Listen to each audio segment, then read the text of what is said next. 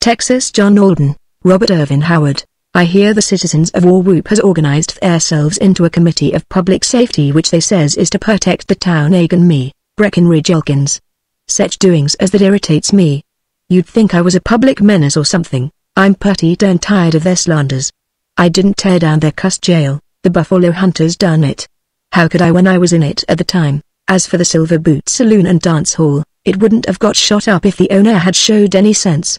It was Ace Middleton's own fault he got his hind leg busted in 3 places, and if the city marshal had been tending to his own business instead of persecuting a poor, helpless stranger, he wouldn't have got the seat of his britches full of buckshot. Folks which says I went to Warwhoop a purpose to wreck the town, is liars.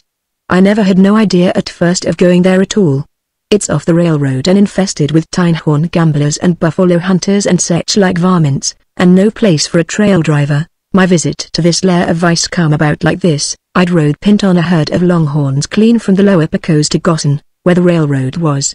And I stayed there after the trail boss and the other boys headed south, to spark the belle of the town, Betty Wilkinson, which gal was as purty as a brand new Bowie knife. She seemed to like me middling tolerable, but I had rivals, notably a snub-nosed Arizona waddy by the name of Biz Ridgway. This varmint's persistence was so plumb aggravating that I come in on him sudden like one morning in the back room of the Spanish Mustang, in Goshen, and I says, "Listen here, you sandburr in the pants of progress, I'm a peaceable man, generous and retiring to a fault. But I'm reaching the limit of my endurance. Ain't they no gals in Arizona, that you got to come pesterin' mine? Why'n't you go on back home where you belong anyhow? I'm asking you like a gent to keep away from Betty Wilkinson before something unpleasant is forced to happen to you." He kind of reared up, and says, "I ain't the only gent which is sparkin' Betty. Why don't you make war talk to Rudwell Shapley, Jr.? He ain't nothing but a puddin'-headed tenderfoot," I responded coldly. "I don't consider him in no serious light. A gal with as much sense as Betty wouldn't pay him no mind. But you got a slick tongue and might snake your way ahead of me. So I'm tellin' you." He started to get up in a hurry, and I reached for my Bowie, but then he sunk back down in his chair and to my amazement he busted into tears. "What in thunder's the matter with you?" I demanded, shocked. "Woe is me," moaned he. "You're right, Breck. I got no business hangin' around Betty. But I didn't know she was your gal. I ain't got no matrimonial intentions onto her. I'm just kind of consolin' myself with her company, whilst been parted by cruel fate from my own true love." "Hey," I says, pricking up my ears and uncocking my pistol. "You ain't in love with Betty?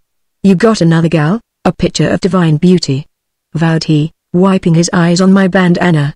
"Gloria Lavena, which sings in the Silver Boot, over to Warwhoop. We was to wed." Here his emotions overcome him and he sobbed loudly, but fate interfered, he moaned. I was banished from Warwhoop, never to return. In a thoughtless moment I kind of pushed a bartender with a claw hammer, and he had a stroke of perplexity or something and died, and they blamed me. I was forced to flee without telling my true love where I was going. I ain't dared to go back because them folks over there is so prejudiced taken me they threatens to arrest me on sight. My true love is eatin' her heart out, waitin' for me to come and claim her as my bride, whilst I lives here in exile. Biz then wept bitterly on my shoulder till I throwed him off in some embarrassment. "Why'n't you write her a letter, you dad-blamed fool?" I asked. "I can't write, nor read, neither," he said. "And I don't trust nobody to send word to her by. She's so beautiful, the critter I'd send would probably fall in love with her himself, the low-down polecat." Suddenly he grabbed my hand with both of his'n, and said, "Breck, you got an honest face, and I never did believe all they say about you, anyway. Why'n't you go and tell her? I'll do better'n that if it'll keep you away from Betty," I says. "I'll bring this gal over here to Goshen, you're a gent," says he, wringing my hand. "I wouldn't entrust nobody else with such a sacred mission. Just go to the Silver Boot and tell Ace Middleton you want to see Gloria Lavena alone." "All right," I said. "I'll rent a buckboard to bring her back in. I'll be counting the hours till you heaves over the horizon with my true love," declaimed he, reaching for the whiskey bottle. So I hustled out, and who should I run into but that poor sappified shrimp of a Rudwell Shapley Jr. in his monkey jacket and tight riding pants and varnished English boots.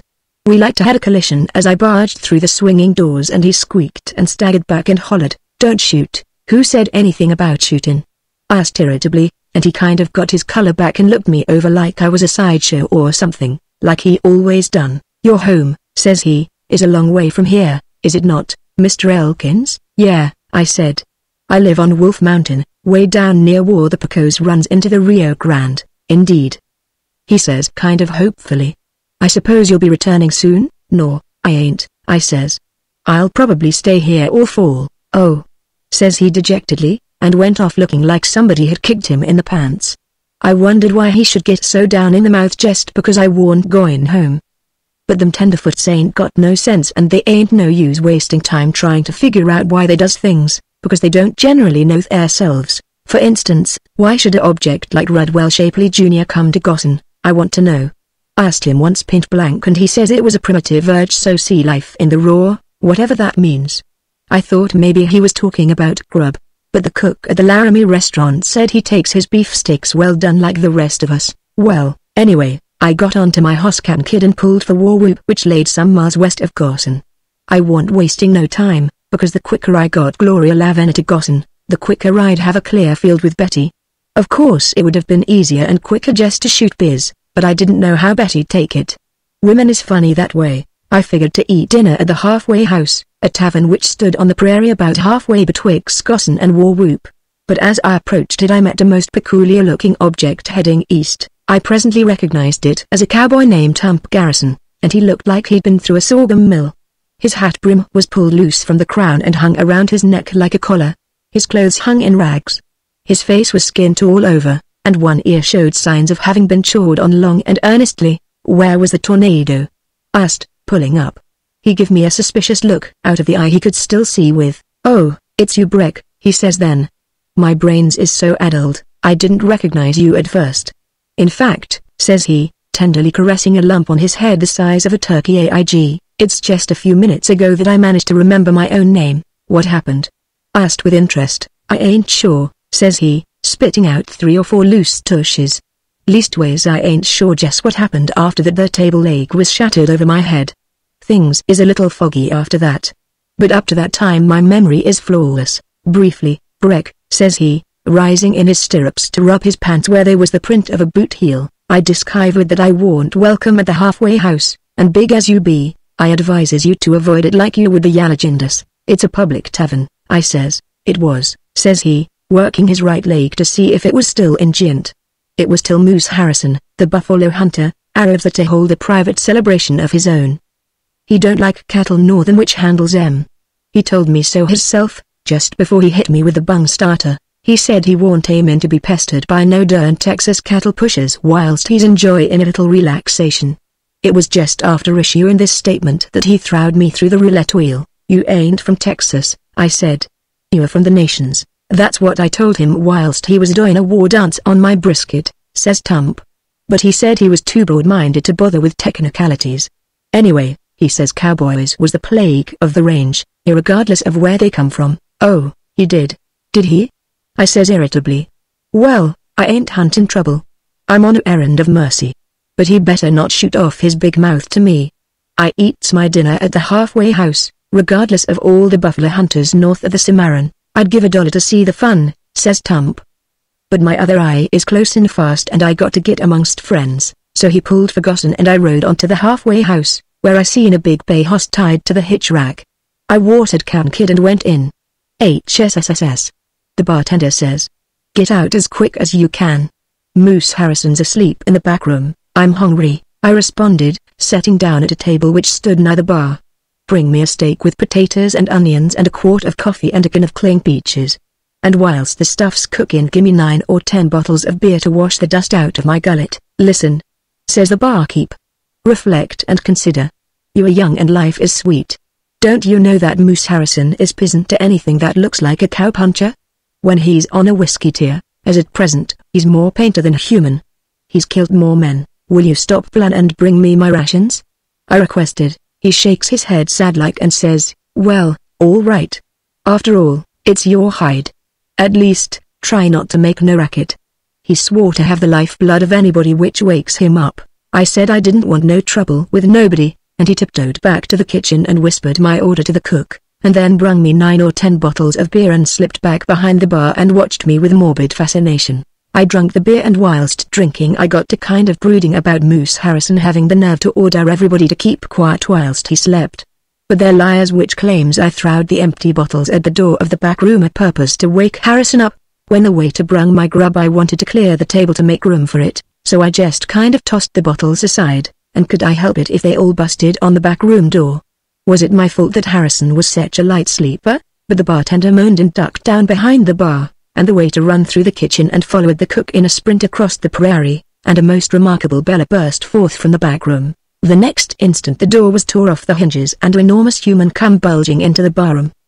He wore buckskins, his whiskers bristled, and his eyes was red as a drunk Comanche's. "What in tarnation?" remarked he in a voice which cracked the winder panes. "Does my gall-blasted eyes deceive me? Is that there a cussed cow-puncher set in the wolf and beefsteak as brash as if he was a white man? You ride herd on them insults," I roared, rising sudden, and his eyes kind of popped when he seen I was about 3 inches taller than him. "I got as much right here as you have. Name your weapons," blustered he. He had a butcher knife and 2 6-shooters in his belt. "Name 'em yourself," I snorted. "If you thinks you are such a hell whizzer at fist and skull, why, shuck your weapon belt and I'll claw your ears off with my bare hands. That suits me," says he. "I'll festoon that bar with your innards," and he takes hold of his belt like he was going to unbuckle it. Then, quick as a flash, he whipped out a gun. But I was watching for that and my right hand .45 banged just as his muzzle cleared leather. The barkeep stuck his head up from behind the bar. "Heck," he says wild-eyed, "you beat Moose Harrison to the draw, and him with the age. I wouldn't have believed it was possible if I hadn't saw it. But his friends will ride your trail for this. Wanted self-defense?" I demanded. "A clear case," says he. "But that won't mean nothing to them wild and woolly buffalo skinners. You better get back to Gossan where you got friends." "I got business in War Whoop," I says. "Dang it, my coffee's cold. Dispose of the carcass and heat it up, will you?" So he drug Harrison out, cussing because he was so heavy, and claiming I ought to help him. But I told him it warn't my tavern, and I also refused to pay for a decanter which Harrison's wild shot had busted. He got mad and said he hoped the buffalo hunters did hang me. But I told him they'd have to catch me without my guns first, and I slept with them on. Then I finished my dinner and pulled for War Whoop. It was about sundown when I got there, and I was purty hungry again. But I aimed to see Biz's gal before I done anything else. So I put my hoss in the livery stable and seen he had a big feed, and then I headed for the Silver Boot, which was the biggest gint in town. There was plenty hilarity going on, but I seen no cowboys. The revelers was mostly gamblers, or buffalo hunters, or soldiers, or freighters. War Whoop warn't popular with cattlemen. They warn't no buyers nor loading pens there, and for pleasure it warn't nigh as good a town as Gossan, anyway. I asked a barman where Ace Middleton was, and he pinted out a big fellow with a generous tummy decorated with a fancy vest and a gold watch chain about the size of a trace chain. He wore mighty handsome clothes and a diamond horseshoe stick pin and waxed mustache, so I went up to him. He looked me over with very little favor. "Oh, a cowpuncher, eh? Well, your money's as good as anybody's. Enjoy yourself, but don't get wild." "I ain't aimin' to get wild," I says. "I want to see Gloria Lavina." When I says that, he give a convulsive start and choked on his cigar. Everybody nigh us stopped laughing and talking and turned to watch us. "What did you say?" he gurgled, gagging up the cigar. "Did I honestly hear you asking to see Gloria Lavina?" "Sure," I says. "I aim to take her back to Gossan to get married, you dollarand," says he, and grabbed up a table, broke off a leg and hit me over the head with it. It was most unexpected and took me plumb off guard. I hadn't no idea what he was busting the table up for, and I was too surprised to duck. If it hadn't been for my Stetson it might have cracked my head. As it was, it knocked me back into the crowd, but before I could get my balance 3 or 4 bouncers grabbed me and somebody jerked my pistol out of the scabbard. "Throw him out," roared Ace, acting like a wild man. He was plumb purple in the face. "Steal my girl, will he? Hold him while I bust him in the snoot." He then rushed up and hit me very severely in the nose, whilst the bouncers was holding my arms. Well, up to that time I hadn't made no resistance. I was too astonished. But this was going too far. Even if Ace was loco, as it appeared, nobody warn't holding my legs, so I kicked Ace in the stomach and he curled up on the floor with a strangled shriek.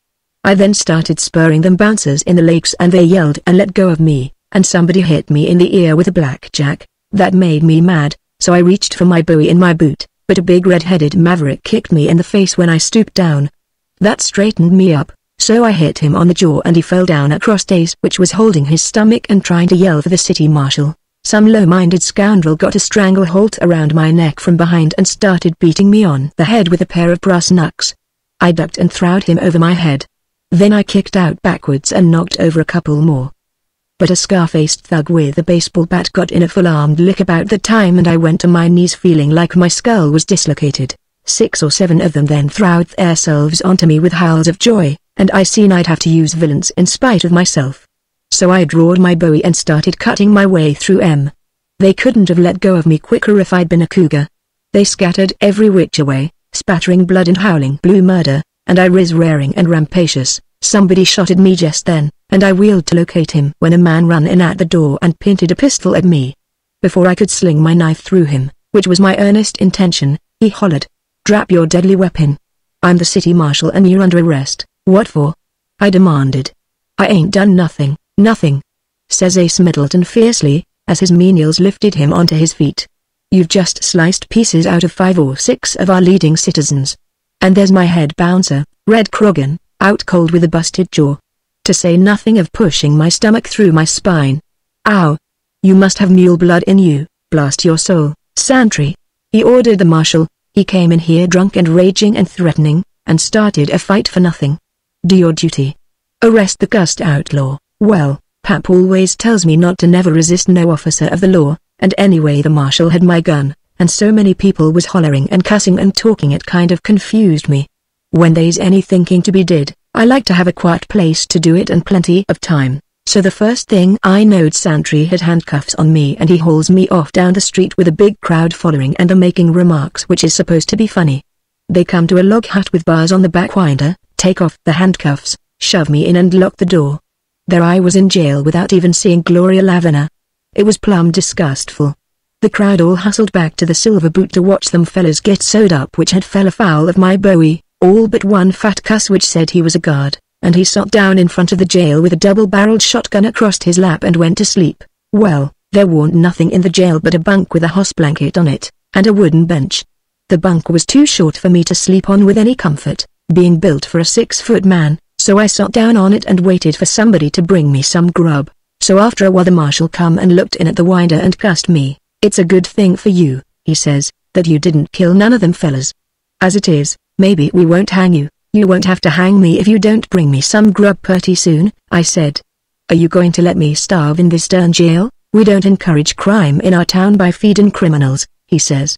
"If you want grub, gimme the money to buy it with." I told him I didn't have but $5 and I thought I'd pay my fine with that.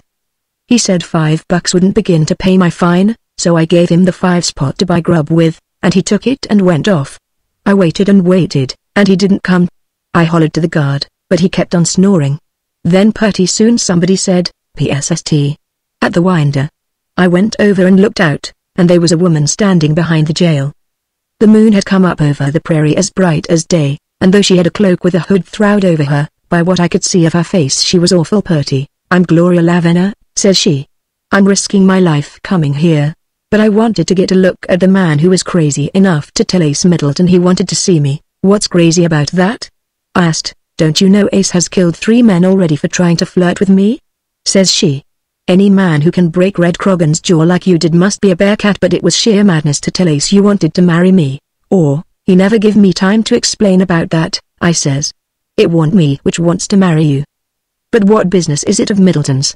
This here's a free country." "That's what I thought till I started working for him," she says bitterly. "He fell in love with me, and he's so insanely jealous he won't let anybody even speak to me. He keeps me practically a prisoner and watches me like a hawk. I can't get away from him. Nobody in town dares to help me. They won't even rent me a horse at the livery stable. You see, Ace owns most of the town, and lots of people are in debt to him. The rest are afraid of him. I guess I'll have to spend the rest of my life under his thumb," she says despairfully. "You won't." "Neither," I says.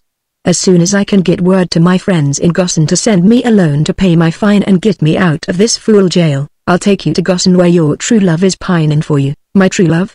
says she, kind of startled like. "What do you mean? Biz Ridgway is in Gosson," I says.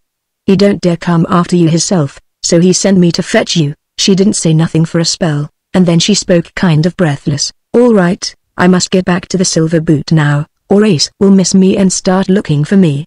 I'll find Santry and pay your fine tonight. When he lets you out, come to the back door of the Silver Boot and wait in the alley. I'll come to you there as soon as I can slip away." So I said all right, and she went away. The guard sitting in front of the jail with his shotgun across his knees hadn't never woke up. But he did wake up about 15 minutes after she left. A gang of men came up the street, whooping and cussing, and he jumped to his feet, curses. "Here comes Brant Hansen and a mob of them buffalo hunters, and they got a rope. They're heading for the jail. Who do you reckon they're after?" I inquired. "They ain't nobody in jail but you," he suggested pintedly. "And in about a minute they ain't going to be nobody nigh it but you and them. When Hansen and his bunch is in liquor they don't care who they shoots." He then laid down his shotgun and lit a shuck down a back alley as hard as he could leg it, so about a dozen buffalo hunters in buckskins and whiskers come surging up to the jail and kicked on the door. They couldn't get the door open so they went around behind the shack and looked in at the winder. "It's him, all right," said one of them. "Let's shoot him through the winder." But the others said, "No, let's do the job in proper order," and I asked them what they wanted. "We aims to hang you." They answered enthusiastically. "You can't do that," I says.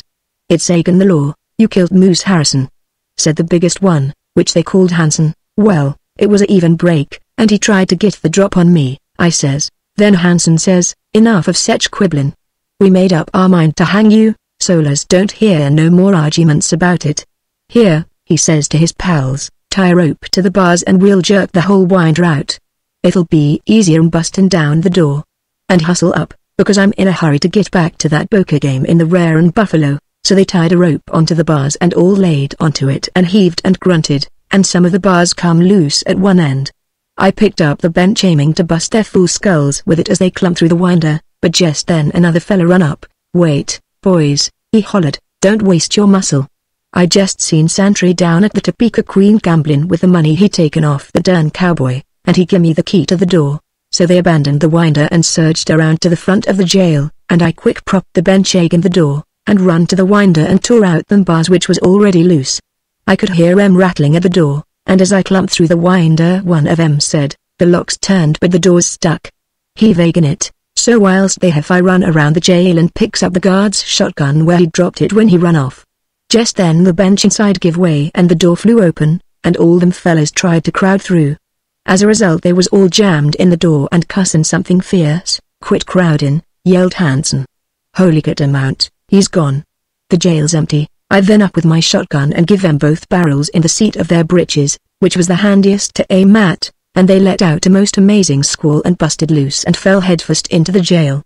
Some of them kept on going head down like they'd started and hit the back wall so hard it knocked 'em stiff, and the others fell over 'em. They was all tangled in a pile cussing and yelling to beat the devil, so I slammed the door and locked it and run around behind the jailhouse. Hansen was trying to climb out the winder, so I hit him over the head with my shotgun and he fell back inside and hollered, "Help! I'm mortally injured." "Shut up that unseemly clamor," I says sternly. "Ain't none of you hurt bad? Throw your guns out the winder and lay down on the floor. Hustle, before I gives you another blast through the winder." They didn't know the shotgun was empty, so they threw their weapons out in a hurry and laid down, but they weren't quiet about it. They seemed to consider they'd been subjected to cruel and unusual treatment, and the birdshot in their sterns must have been a stinging right smart, because the language they used was plumb painful to hear. I stuck a couple of their pistols in my belt. "If one of you shows his head at that winder within an hour," I said, "he'll get it blowed off." I then snuck back into the shadows and headed for the livery stable. The livery stable man was reading a newspaper by a lantern, and he looked surprised and said he thought I was in jail. I ignored this remark, and told him to hitch me a fast horse to a buckboard whilst I saddled Cap'n Kidd. "Wait a minute," says he. "I hear tell you told Ace Middleton you aimed to elope with Gloria Laviner. You tarking this rig for her?" "Yes, I am," I says. "Well, I'm a friend of Middleton's," he says, "and I won't rent you no rig under no circumstances." "Then get out of my way," I said. "I'll hitch the horse up myself." He then drawed a bowie so I clinched with him, and as we was wrestling around he sort of knocked his head against a swingle tree I happened to have in my hand at the time, and collapses with a low gurgle. So I tied him up and rolled him under a oat spin. I also rolled out a buckboard and hitched the best-looking harness horse I could find to it, but them folks is liars which is going around saying I stole their outfit. It was sent back later. I saddles my horse and tied him on behind the buckboard and got in and started for the Silver Boot. wondering how long it would take them fool buffalo hunters to find out I was just bluffing, and warned lying out behind the jail to shoot them as they climb out. I turned into the alley which run behind the Silver Boot and then tied the horses and went up to the back door and peeked in. Gloria was there.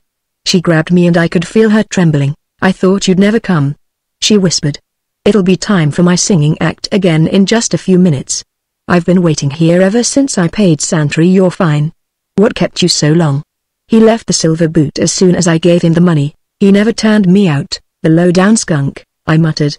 "Some her friends got me out." "Come on, get in the buckboard." I helped her up and gave her the lines. "I got a debt to settle before I leave town," I said. "You go on and wait for me at that clump of cottonwoods east of town. I'll be on pretty soon." So she pulled out in a hurry and I got on to Captain Kidd. I rode him around to the front of the Silver Boot, tied him to the hitch rack and dismounted. The Silver Boot was crowded. I could see Ace strutting around chewing a big black cigar, and joking and slapping folks on the back. Everybody was having such a hilarious time nobody noticed me as I stood in the doorway, so I pulled the Buffalo Hunter's .45s, and let Bam at the mirror behind the bar. The barman yelped and ducked the flying glass, and everybody whirled and gaped, and Ace jerked his cigar out of his mouth and bawled, "It's the darn cowpuncher again. Get him." But them bouncers had seen my guns, and they was shying away, all except the scar-faced thug which had hit me with a bat, and he whipped a gun from under his vest. So I shot him through the right shoulder, and he fell over behind the Monty table. I begun to spray the crowd with hot lead free and generous and they stampeded every which way. Some went through the winder, glass and all, and some went out the side doors, and some busted down the back door in their flight. I likewise riddled the mirror behind the bar and shot down some of the hanging lamps and busted most of the bottles on the shelves. Ace ducked behind a stack of beer cakes and opened fire on me, but he showed poor judgment in not noticing he was right under a hanging lamp. I shot it off the ceiling and it fell down on his head, and you ought to have heard him holler when the burning eel run down his worthless neck. He come prancing into the open, wiping his neck with one hand and trying to shoot me with the other, and I drilled him through the hind leg. He fell down and bellowed like a bull with its tail cotched in a fence gate. "You darn murderer," says he passionately. "I'll have your life for this." "Shut up," I snarled. "I'm just paying you back for all the pain and humiliation I suffered in this den of iniquity." At this moment a bartender is up from behind a billiard table with a sawed-off shotgun, but I shot it out of his hands before he could cock it, and he fell over backwards hollering, "Spare my life." Just then somebody yelled, "Halt, in the name of the law." And I looked around and it was that Einhorn marshal named Santry with a gun in his hand. "I arrests you again," he bawled. "Lay down your weapons." "I'll lay your carcass down," I responded. "You ain't fittin' for to be no law officer. You gambled away the $5 I give you for grub, and you took the fine money Miss Lavender give you, and didn't turn me out, and you give the key to them mobsters which wanted to hang me. You ain't no law. You're a darn outlaw yourself. Now you got a gun in your hand same as me. Either start shootin' or throw it down." "Well," he hollered, "don't shoot," and throwed it down and hissed his hands. I seen he had my knife and pistol stuck in his belt, so I took them off of him, and tossed the .45s I'd been using onto the billiard table and said, "Give these back to the Buffalo Hunters," but just then he whipped out a .38 he was wearing under his arm, and shot at me and knocked my hat off, and then he turned and run around the end of the bar, all bent over to get his head below it. So I grabbed the bartender's shotgun and let Bam with both barrels just as his rear end was going out of sight. He shrieked blue ruin and started having a fit behind the bar, so I throwed the shotgun through the roulette wheel and stalked forth, leaving Ace and the bouncer and the marshal wailing and warring on the floor. It was plumb disgustful the way they wept and cussed over their trifling injuries. I come out on the street so sudden that them cusses which was hiding behind the hoss trough to shoot me as I come out, was took by surprise and only grazed me in a few places, so I throwed a few slugs amongst them and they took to their heels. I got on Captain Kidd and headed east down the street, ignoring the shots fired at me from the alleys and winders. That is, I ignored them except to shoot back at him as I run, and I reckon that's how the mayor got the lobe of his ear shot off.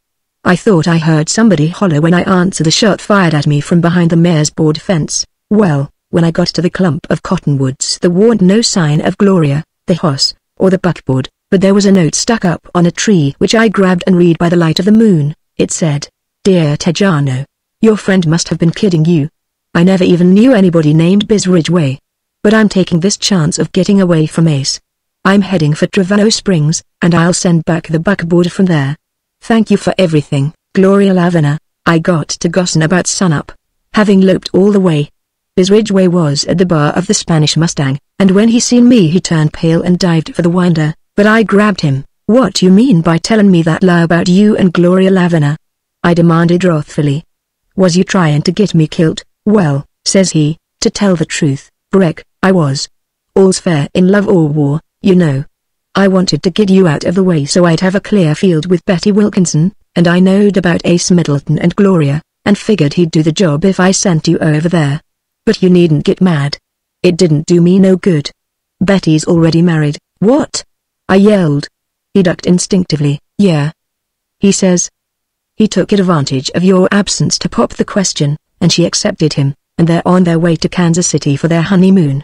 He never had the nerve to ask her when you was in town, for fear you'd shoot him. They're going to live in the East because he's too scared of you to come back. Who? I screamed, foaming slightly at the mouth. Rudwell Shapley Jr., says he. It's all your fault. It was at this moment that I dislocated Biz Ridgway's hind leg. I likewise defies the criticism which has been directed at this perfectly natural action. Elkins with a busted heart is no man to trifle with.